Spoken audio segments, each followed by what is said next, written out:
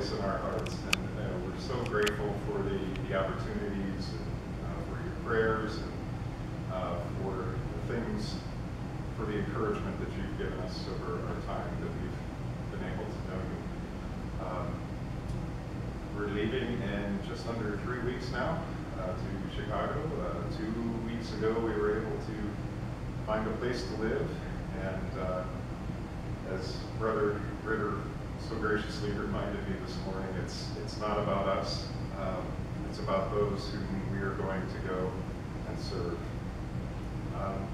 From the front steps of our apartment building, we were amazed at just how many families were walking by in full Muslim garb, women in full burqas, men in their head coverings and the dress that they wear.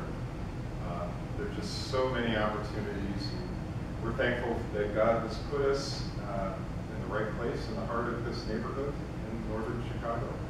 And it's our task to go serve them. The purpose of our mission is to glorify God and to try and build a disciple-making movement by working through various churches and organizations around Chicago, the Chicagoland area, basically to have gospel conversations with whomever we meet, whomever God gives us in our path, and that we may be able to share the love of Christ through hospitality, mercy ministry, inviting people into our home, and just being good citizens and people of God. May God shine the light of His glory in this particular neighborhood. I don't know if there's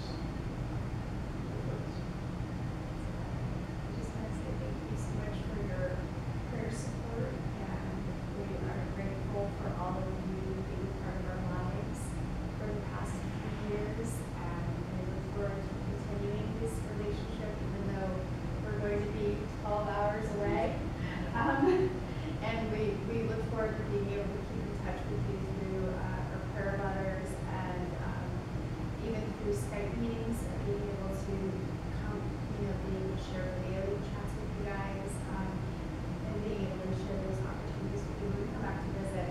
Hopefully being able to swing by and share with you what's going on, just because we are so grateful to everything that you have invested in us, because you are a blessing to us.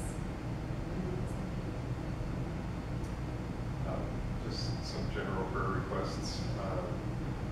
We're in the midst of moving and our house is chaos, and we actually have this week, and then we have to spend a week in Minneapolis, and then come back and have 3 days to try and get the rest of everything together in the truck.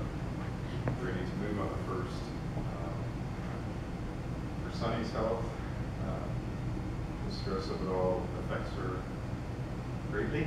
I think the fact that we'll be leaving without her daughter is some additional stress. But we will be back because she's attending Penn State Berks starting in the fall, and so it gives us an occasion to make our way back every now and again. In September, I continue with my ordination exams, having my oral exam, so I need your prayers for that in the midst of everything else that we have going on. Very quickly, so we're very excited, and thank you again. We will certainly keep all of you in our prayers as well. Brother Joe, would you like to lead us in prayer? Can you do that now?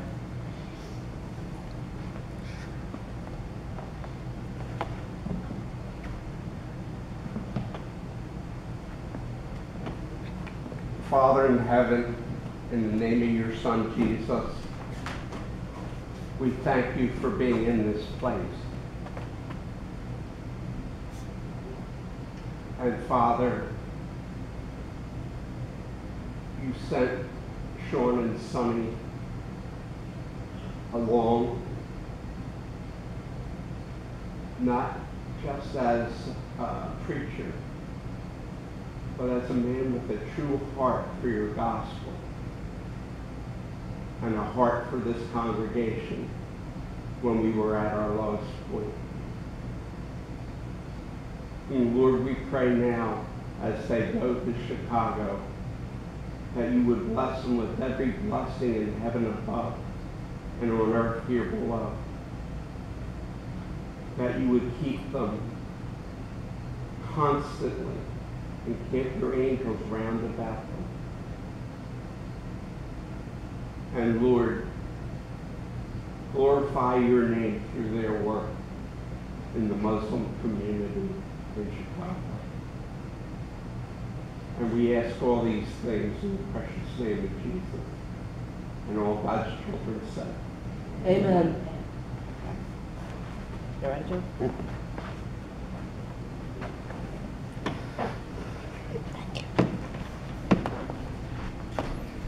Amen. Ah, the Beatitudes. What is it that God does when he blesses someone?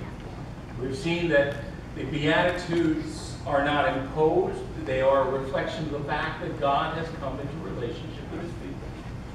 They are evidences of his work in their lives. And some of the evidences are not what the world outside would want from a blessing, but they are blessings nevertheless. We have seen they follow somewhat a chronological order, if you will, of the normal timeline of coming to faith in Christ and growing in him. And they don't represent groups of people within the church. There's certainly not some that are assigned to perpetual mourning while the rest of us have other things to do. They are for all of us because they are God in our lives. And they are not phases, unfortunately, from some of our perspectives through which we may pass and then say, well, I got that one done. They are parts of our lives at all time, and we've seen how even the sorrow that brings us rightfully before the presence of Almighty God in salvation returns to us at times when we realize that we have drifted from him and we need to find our way back to the center of his love. So today we come to the 9th verse. Blessed are the peacemakers, for they shall be called the sons of God. Let's pray. Father, instruct us together today, we pray. May we learn from you what you have for us in this. Amen. Just a note for anyone who cares. I don't really want to be on this stool for the rest of my life, but the last 3 days have been horrible. So continue to pray for your pastor, please. Although, as I said before, it was good enough for Christ, who taught sitting down. I guess I shouldn't feel so bad about it. The peacemakers. I heard something said to me this week that I didn't imagine would ever be said to me. I think of it as a kind of a Hollywood thing. Someone actually said, Ralph, go to your special place. This was my PT person, because she consistently is frustrated with the fact that I am by nature tense, and that is experienced in the muscles which she is trying to stretch and manipulate, and everything about me says, don't touch, don't move, let it alone. And so she said to me, oh Ralph, go to your special place, go to your happy place. I thought, well, it's worth a shot. I found myself by a mountain lake, and before you know it, was all over. But the fact of the matter is, it's becoming harder and harder for all of us to go to a happy place, isn't it? Especially if you watch the news. These are frightening times. If we're not frightened for ourselves, we're frightened for those we love.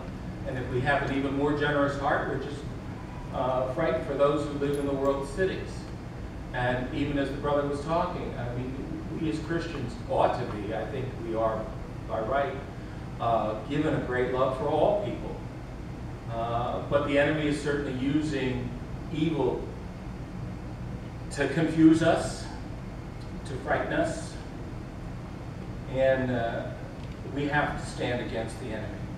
Because when God is present in the life of a believer, he makes us to be peacemakers.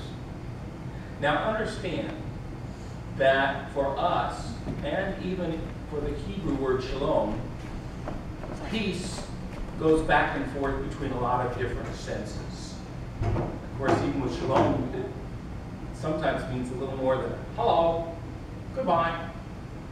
Even in the time of Jesus, it had that tendency. But also, it meant peace. Sometimes it means peace and well-being, and refers to really a work of God in those who are receiving. The word peace runs through all of Scripture, and so I decided today, knowing that we were going to run along anyhow, to make an effort to pare down some of the things I might usually go over and try to focus on just a few thoughts, because it's such a big one. But Irene, otherwise known to us as Irene from the Greek, while it has a range of meaning, as all words do, more often than not, in Jesus' day, in the New Testament time, peace was little more than the opposite of war. It was, you can have a state of war between yourself and your neighbor, unfortunately, very urban thing. Or you can have a state of war between two nations, and the opposite of that is to be at peace. Not to have those stressors, not to have those hostilities. And those that are blessed by God to be peacemakers are said in this verse to be called sons of God. And the reason is not hard to find. Because those who are peacemakers have a family resemblance. They look like the ultimate peacemaker. And I want to look first of all at that. You can turn to 1160 in your Pew Bible, if you would. And we're going to look at, not in detail, but at length a little bit, at a passage there in Ephesians chapter 3.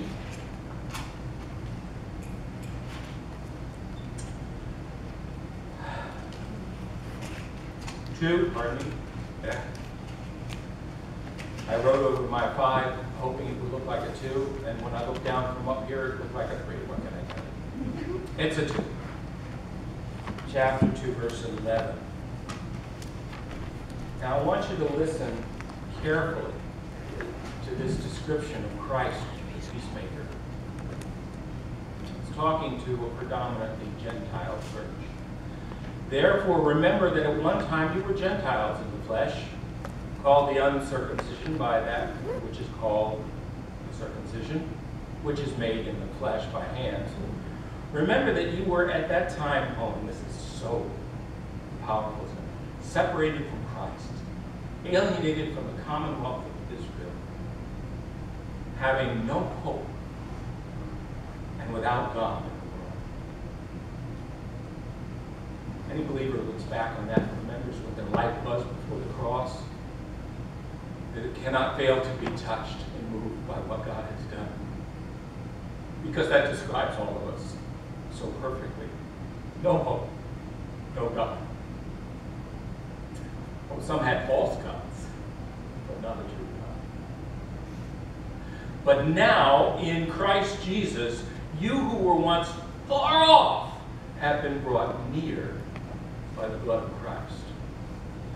For he himself is our peace, who has made us, Jew and Gentile, both one, and has broken down in his flesh the dividing wall of hostility.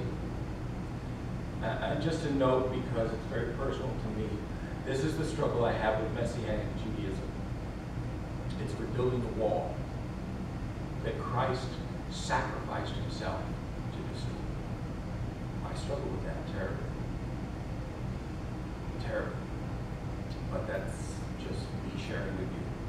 And I know there are other perspectives. He did this by abolishing the law of commandments expressed in the ordinances, that he might create in himself one new man in place of the two. And so he made peace. So making peace. And might reconcile us both to God in one body through the cross, thereby killing the hostility. And he came and preached peace to you who were far off, and peace to those who were near. For through him we both have access in one Spirit in the Father. And I'm going to come back to just that portion, but it would be wrong not to finish the thought. For through him we, verse 19. So then you are no longer strangers and aliens, but you are fellow citizens with the saints and members of the household of God, built on the foundation of the apostles and prophets, Christ Jesus himself being the cornerstone, in whom the whole structure being joined together grows into a holy temple in the Lord. In him you also are being built together into a dwelling place for God by the Spirit. Are you stirred by that? I hope you are. What an agenda. But remember this about being a peacemaker on the model of be peaceful. What was the cost? We read in what we read three things that ought to be remembered at all times. The cost was his blood. The life of the flesh is in the blood. The giving of his life was what it cost him to make this peace possible. He did it in the flesh that he took on in his incarnation, suffering enormously in the flesh, and in my opinion, suffering even more deeply in the spirit through his separation from the Father. And where did he suffer? On the cross. One of the many human inventions of horrible, horrible torment and death. It requires sacrifice of self in service of others. The goal has to become more important than my comfort zone. I have to be willing to give it my all. Jesus himself said, take up your cross and follow me. The world says good fences make good neighbors. They have to be pretty doggone good fences when you have certain kinds of neighbors. Some of them need to be acoustical. Some of them need to be very high. Some of them, one is tempted to even put barbed wire on. Oh, my pastor's a hateful man. No, I'm just saying, if you want peace that way, you're going to have a mighty good fence. And it will never keep your neighbor from picking up the phone and complaining about you to the authorities for whatever. No, what the Bible says is that good neighbors are made by good peacemakers. People who know how to bring down the wall that separates.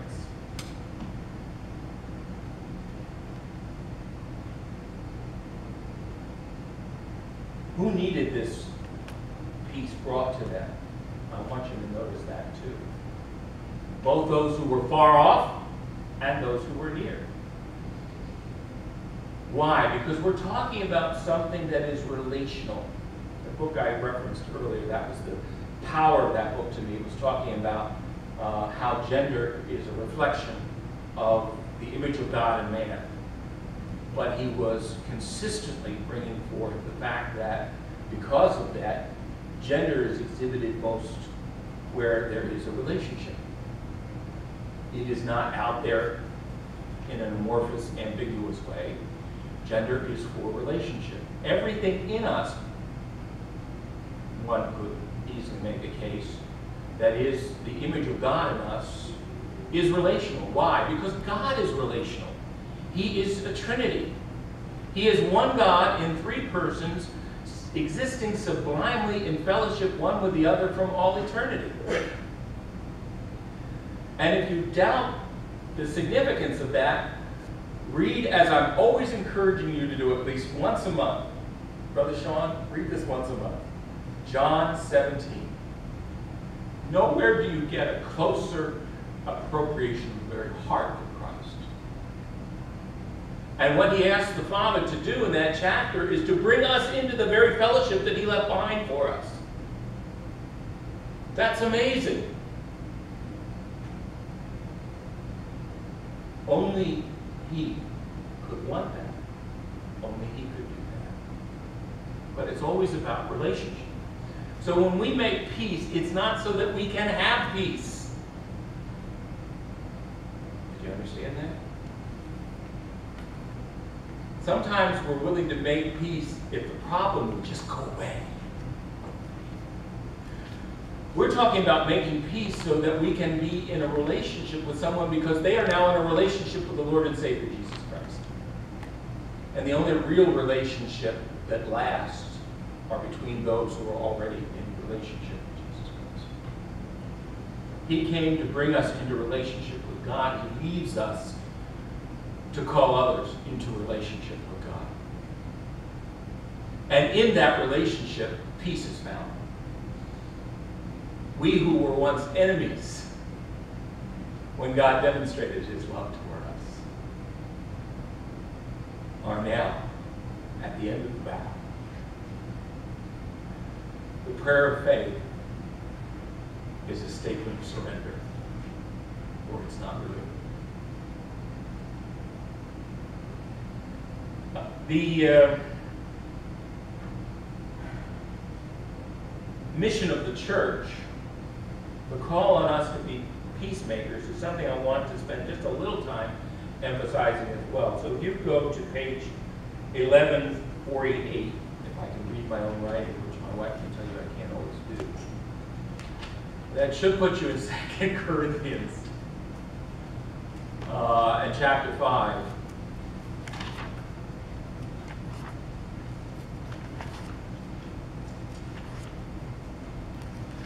One of my favorite passages.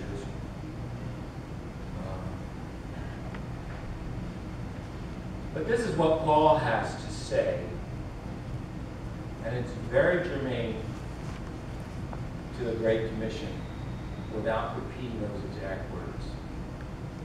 And it's very germane to what it is to be a peacemaker. So I want you to listen carefully as we read. Beginning at verse 17. Therefore, if anyone is in Christ, relationship, he is a new creation. The old has passed away. Behold, the new has come. All this is from God, who through Christ reconciled. That is but another word for what we're talking about. To be reconciled is to be at peace in a relationship.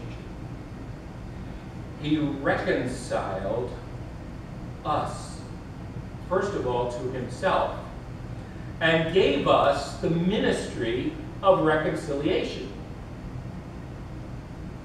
That is, in Christ, God was reconciling the world to himself, not counting their trespasses against them. You want to be a peacemaker? Don't keep a list of offenses. That's God's job anyhow. Right? That is the job for the judge of all the world. Don't keep a list of offenses. You'll never get the job done. And entrusting to us the message of reconciliation. Therefore, we are ambassadors for Christ. God making his appeal through us, we implore you on behalf of Christ, be reconciled to God. The common phrase of days gone by, make your peace with God, is now kind of mocked. But that's Scripture. Make your peace with God is the message we bring. God wants a relationship, and he will have it. You need to surrender with it to him. For our sake, he made him to be sin who knew no sin, so that in him we might become the righteousness of God. And here we revisit the whole thing from another perspective, don't we? That sacrifice brings reconciliation, but more than that, and it's a subtle thing, and I won't dwell on it because some of you aren't exposed to this conversation, so I don't want to open it all up here. But while there are many benefits to the thinking surrounding the missional church, there are also many problems. The missional church is desiring to reach the world by finding a way to present myself to the world in a way that they will find acceptable and therefore listen to me. Owning a, that's my daughter would say. Owning a. That's not what the scripture says. My job is to say to the unsaved, you need to be reconciled to God. And there's no buffering of that message. There's none. There's no way to do that because we are ambassadors. And an ambassador is not free to make it up as he goes.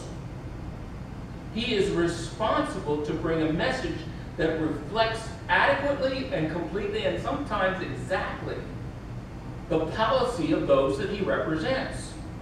I don't get to play fast and loose with the gospel. I get to tell the story that saves, the story that transforms, the story that brings life from death. I'm satisfied with that. I want to be a reconciliation agent in my world. Not so that I can have more comfortable relationships, although it's tempting, but so those that God left me here to speak to can have a relationship with Him. That's what's important. Turn to page 1205, and we'll finish with this. And I thank you for your patience. This is Peter. You know I find ways to get back to Peter so often.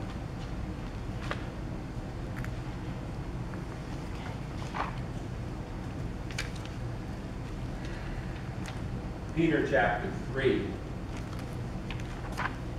and verse 8.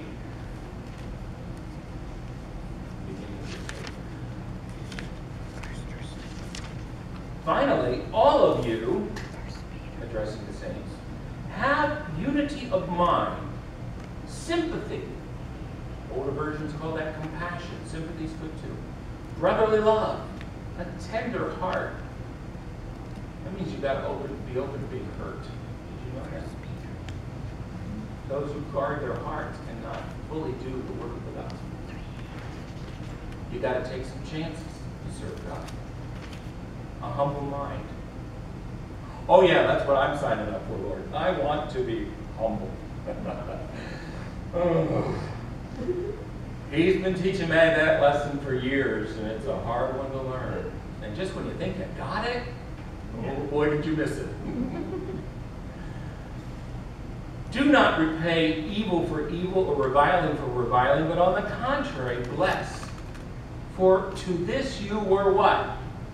Called. It's not an option, by the way,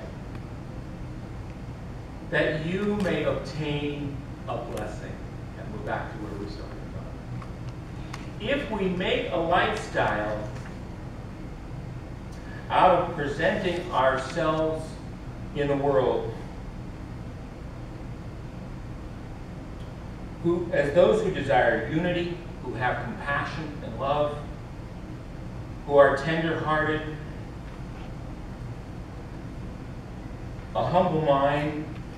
One translation said good manners. I like that. We are so lacking in manners these days. That you bless and you don't curse. Whoever desires, verse 10, to love life and seek good days, let him keep his tongue from evil and his lips from speaking deceit.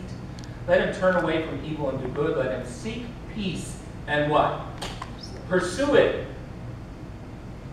When was the last time that was on your daily to-do list? Seek peace. You might not want to put that on your grocery list, but if you do keep any kind of journal, whether a worship journal or anything, or a prayer journal in particular, I suggest that belongs there. Lord, let me be an instrument of your peace.